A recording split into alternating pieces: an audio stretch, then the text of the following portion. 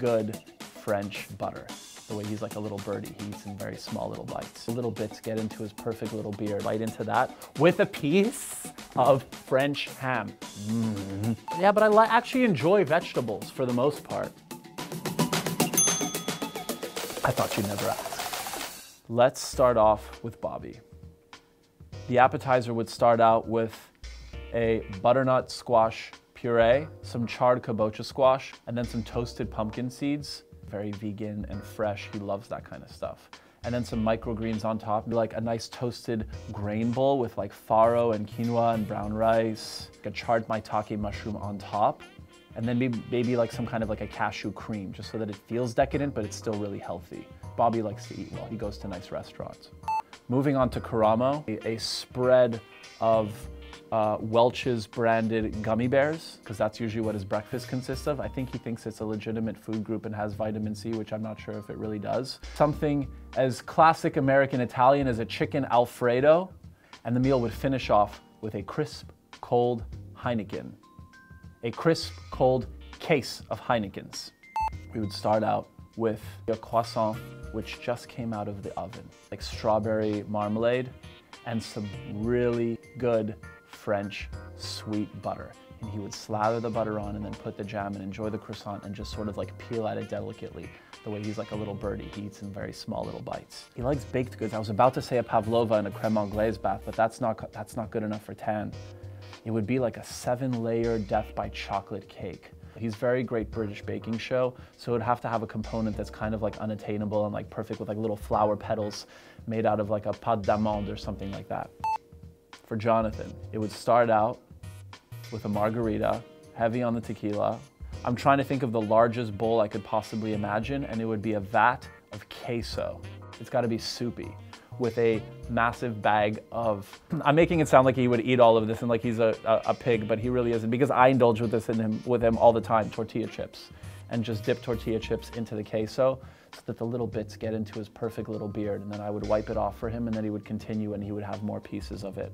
Dessert from not one, but 2 restaurants, and one of them would probably be something not unlike a pizza crust that's slathered in peanut butter with a bit of a chocolate sauce, maybe something like a Nutella, but minus the hazelnut so that it's not fancy, so it's basically Hershey's syrup, which is not even real chocolate, but he loves that anyway. And then the second one would probably be ordered from somewhere else, like a Krispy Kreme. And you can have 4 of them until you realize that you've had 4 and you feel like death. Great British baking show on the TV, holding our bellies, going like, oh, the perfect last meal or ideal meal for all of my castmates. What would yours be? I thought you'd never ask. My last meal, on a pretzel roll, like a rare burger, ground beef, really nicely seasoned, pat la frita, with American cheese. Like I'm talking the Kraft singles, the stuff that looks plastic and rubbery, but like 3 slices of that put on with ketchup, mayo, relish, butter lettuce that's just super soft and delicate, because I hate biting into a burger and having like the dry bread when it kind of hits you. It's like such a buzzkill. And then since we're on meat, I would have a perfect, like lamb ribs. You know when you just bite on a rib and the whole thing just kind of slides off and you don't have to gnaw at it with your teeth? I would have that with a potato salad, and I would roast the potatoes in duck fat so they have a bit of a funk to them. I want like a perfectly grilled snapper that's just like flaky and delicious with a bit of lemon and a bit of fresh oregano. Now I'm thinking about grease. A bit of like a halloumi or like a kefalotiri or like some kind of a baked feta for Bobby or Tana, because they're both allergic to cucumber. With just like a little bit of lemon juice drizzled over it. King crab legs, simple, boiled, with lemon butter. When the meat slides right out of that shell and it's a perfect one piece, you feel like you're winning at life and you didn't screw it up, and then you just like shove that whole piece in your mouth and it's like, And then after that, I would have raclette. So I want to like bake the perfect piece of raclette so that it gets crispy on the sides. I would have it on a nice piece of Balthazar baguette. It's basically an awesome French baguette, and you just bite into that with a piece of French ham, thinly sliced apart. No, I love the French, but we're gonna pick the Virginia ham because it's flaky and it's a little sweeter. And that would be like the perfect sandwich. And then finally for dessert, it's a French-Canadian thing called pudding chômeur. It's basically bread pudding.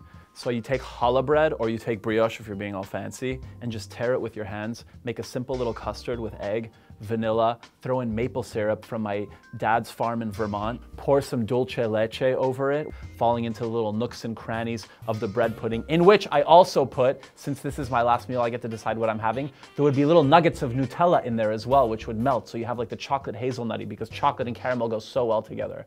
And then I would kind of feel like death. I would be close to it at this point. Take a bit of like fresh ginger juice, mix it up with a bit of simple syrup, and you freeze it, and you take it out, and you make a little granite, and you just take your fork. It's like nails on a chalkboard. And a glass, finally, of nice, cold New York City tap water. There are a lot of things that we're not known for having the best of. Tap water is one of them. We have the best tap water in the world. We really do. It's delicious. I didn't name a single vegetable in my whole last meal. I'm adding one little vegetable that's gonna be kind of like an intermezzo in between everything. It would be baby artichokes that you can get in Rome, and you just fry them in olive oil, and they get really nice and crispy so you can eat the whole thing with a bit of salt. A fried artichoke is better than any potato chip. Yeah, that would be my meal.